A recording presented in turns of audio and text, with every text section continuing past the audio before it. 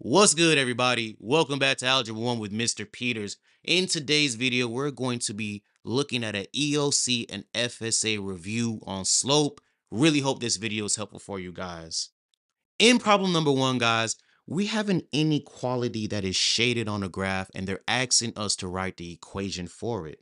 First thing we need to know is that the equation is going to take the form y is equal to mx plus b, right? And we're going to replace that equal sign with an inequality sign later on. So we look at the graph and we notice that our intercept, the y-intercept is 2.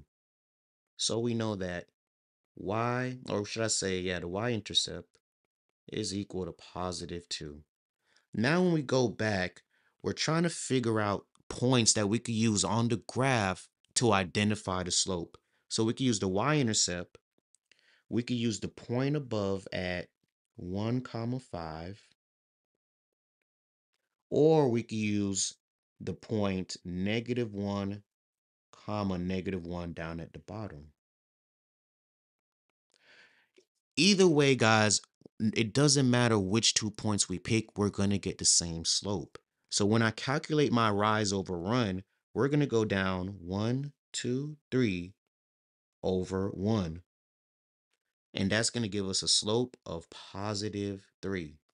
Now, when we put this back together, our inequality is going to be y is greater than 3x plus 2. And the reason why we have the greater than sign is because our line is not solid and they shaded above. So now that we got our equation, we got the y-intercept, let's determine if they shaded in the right region. And to do this, we're going to plug in the point 0, 0. If we plug this point in and we get a true statement, then we know they shaded in the wrong area.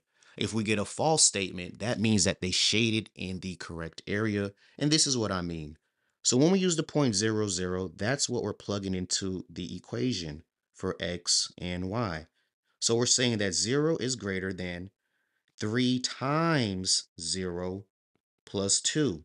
And when we simplify more, we're saying that 0 is greater than positive 2. We know that this is false. So I would shade the region that does not include 0, 0, which they did. So we know that this is absolutely correct. But problem number 2 is going to be a tad bit different compared to the first problem. As we're looking at problem number 2, everyone, we have to notice 2 things. One, this line is slanting downwards. So this lets me know that I'm more than likely going to have a negative slope. And number 2, we have a solid line. So my sign is either going to be greater than or equal to or less than or equal to. So let's go through and solve. So we know that the y-intercept, -1, when we pick another point on the graph, I'm going to get a rise over run of -1 over 2. So my slope, -1 over 2. Now, as we go ahead to put this together, what we're going to have is y is less than or equal to -1/2 x minus 1. All right, so when we look at this, guys, just remember they shaded under this line.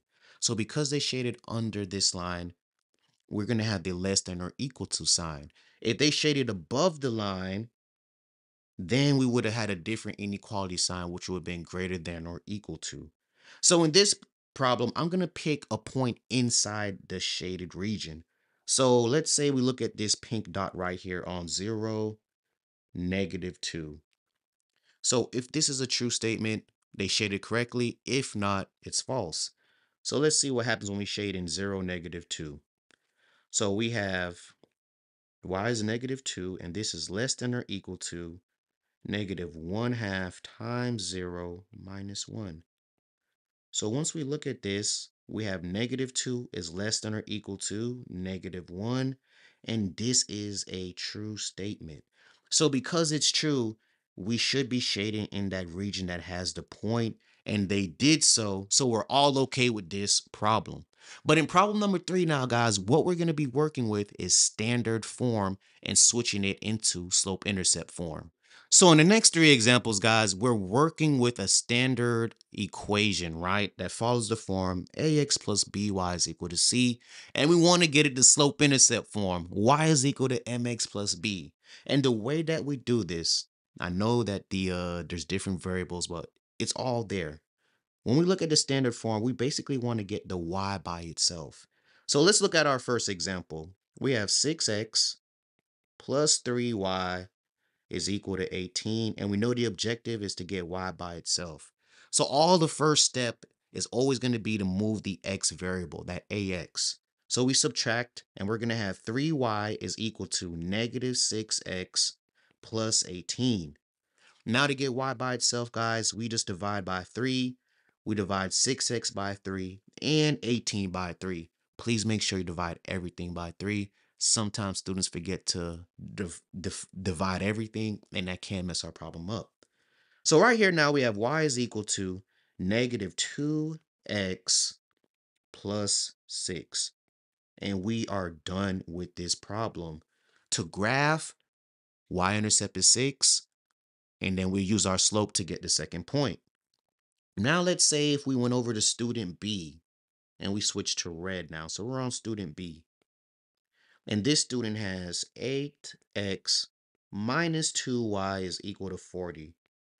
Biggest difference here, guys, is just to understand that our y is negative. So just please make sure you take that into account, especially when we're dividing. So after we subtract 8x, we're going to have negative 2y is equal to negative 8x plus 40. And now when we divide by negative 2, just remember these two negative signs. So y is positive. Negative 8 divided by negative 2 gives us a positive 4. And at the end, once we divide again by negative 2, we are going to get a negative or minus 20 at the end. So please just make sure when you are solving these type of problems that you move the x variable first and that you always divide by that number in front of y to get y absolutely by itself. Now let's say we go back to student C. So now we're on C and it's the same thing. The process is very repetitive, but what we want to do is to always get this by itself. Can we divide early if we want to? Yes, we can. So let's say everybody wanted to divide by 2 from the initial step.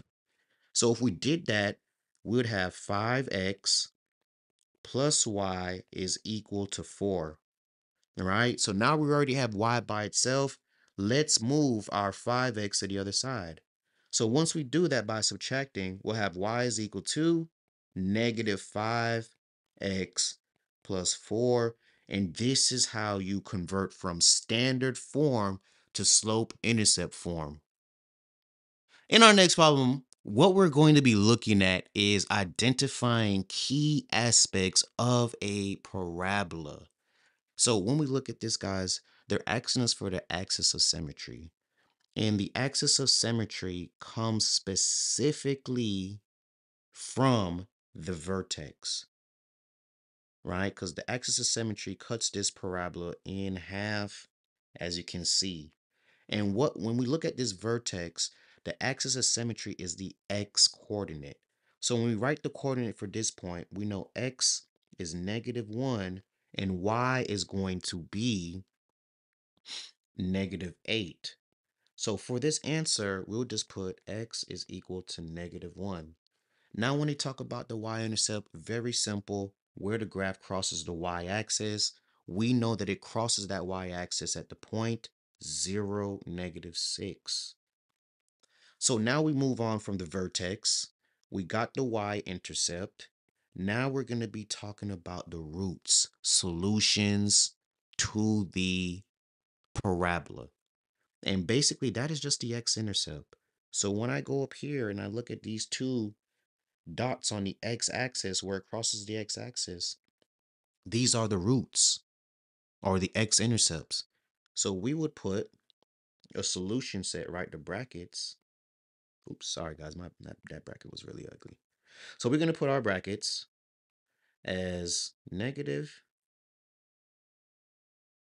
3 and +1. Just wanted to double check real quick.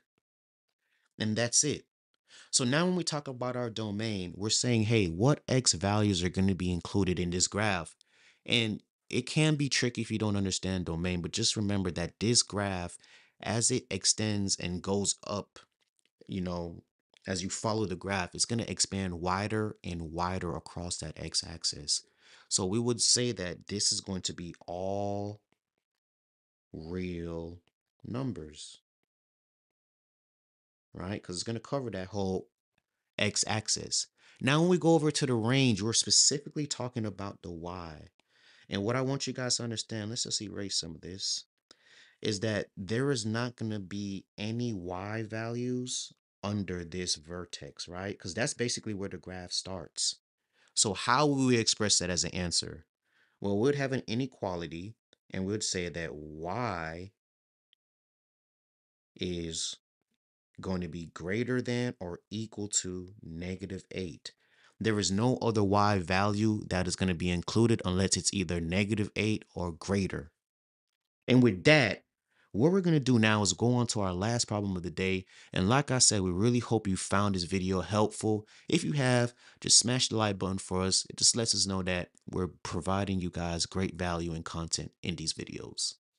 So in our last problem of the day, we have a word problem, and it says that Jessica is a housekeeper. For each house she cleans, she charges a base fee plus an hourly charge for labor, and it tells us that the information is in the table. But the most important thing is that it's asking us what is the rate Vanessa charges. So guys, this is just basically asking for the average rate of change. And the formula that we'd have to use for this would be y2 minus y1 divided by x2 minus x1, right? And just make sure that your variables line up, meaning that your x is your independent variable and your y is your dependent variable. That's just the biggest thing. So when I set this up, right, we're going to have $165 minus $60. So that's the Y for 4 hours versus 1. Then we're going to go back and have the hours. 4 hours minus 1. And this is how we find the average rate of change. And once we do this, we're going to get 105 on top over 3. Once we divide this fraction even further, we're going to get our final answer, which is going to be the $35. So we know that per hour, Vanessa's going to charge $35 per hour. And with this, guys, really hope you guys have enjoyed this video today. Thank you guys so much for joining us on Algebra 1 with Mr. Peters. Smash the like button, subscribe to the channel, and let us know if you guys had comments or questions on future videos. Thank you guys for joining.